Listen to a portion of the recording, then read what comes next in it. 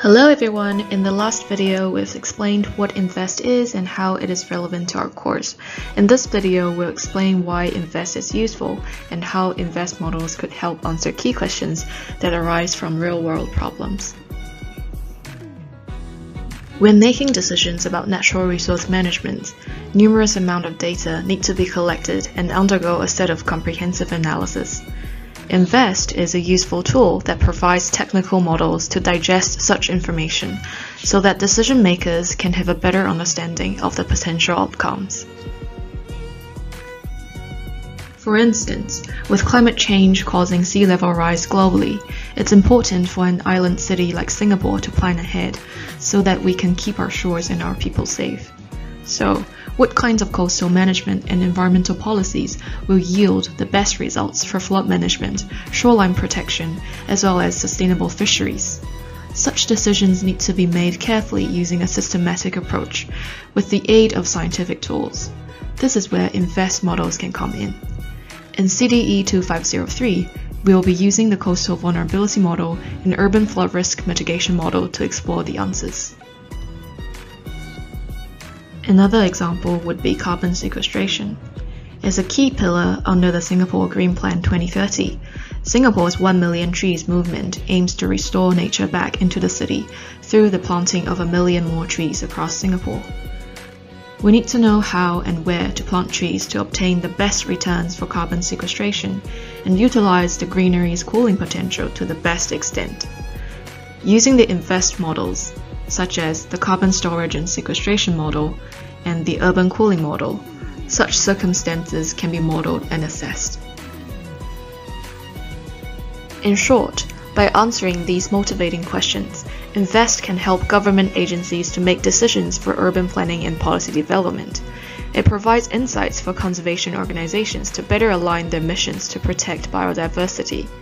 It can also be used by corporations to decide how and where to invest in natural capital. So, how does InVEST work? InVEST models can use collected data to quantitatively evaluate the ecological benefits to people.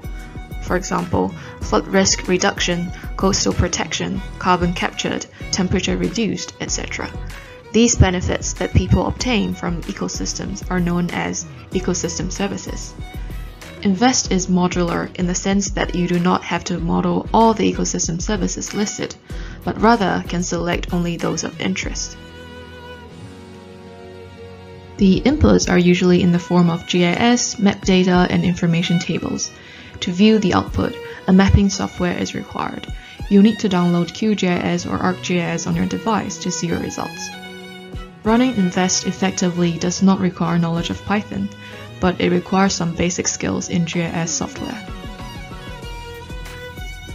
In CDE 2503, we will be focusing on 4 models as shown here. The flood risk mitigation model can estimate how much stormwater runoff can be reduced and the potential savings. The urban cooling model can be used to estimate ambient temperature reduction by greenery. The coastal vulnerability model can be used to explore the role of sea level rise, and the carbon sequestration model can tell us how much carbon is currently stored in a defined region and how much carbon can be captured over a defined period of time. Let's take a look at the flood risk mitigation model first. The first step of the flood risk mitigation model is to look at the supply. In this case, supply refers to the ecosystem service, which is the provision of filtration and runoff retention. The second component of the model is the reduction of floodwater volume in flood-prone areas. Finally, value represents the avoided flood damage, which can be calculated optionally. So these are the corresponding outputs from the InVEST flood risk mitigation model.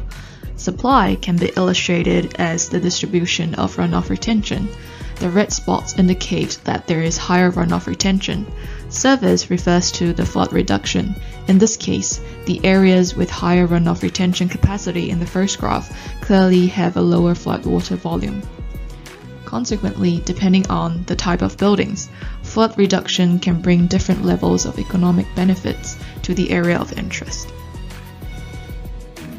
The second one is the urban cooling model. Urban heat mitigation is a priority for many cities that have undergone heat waves in recent years. Vegetation can help reduce the urban heat island (UHI) effect by providing shade, modifying thermal properties of the urban fabric, and increasing cooling through evapotranspiration. The outputs from the urban cooling model illustrate that in areas where greater cooling capacity exists, the temperature of that area will be lower, and as a result, the energy savings are likely to be higher. The third one is the coastal vulnerability model.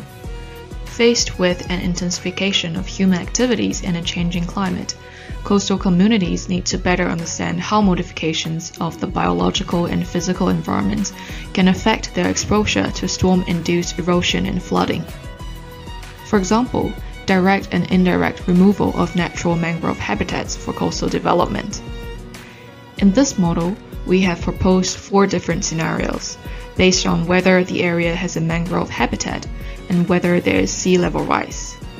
The maps suggest that mangrove habitats can effectively increase coastal resilience, either with or without sea level rise.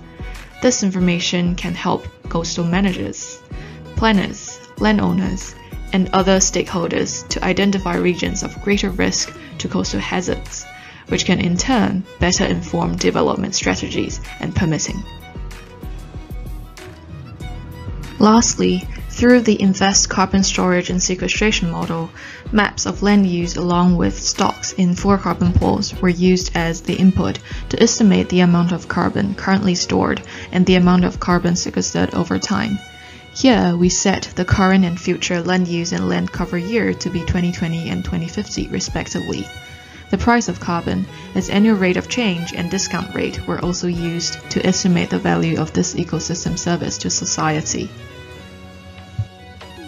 Apart from the 4 models shared, InVEST has many other useful models and it has been applied in over 60 countries by the NetCap project team. We'll be providing more details for model applications in other resources. In the next videos, we'll show you how to use the InVEST models. Thank you.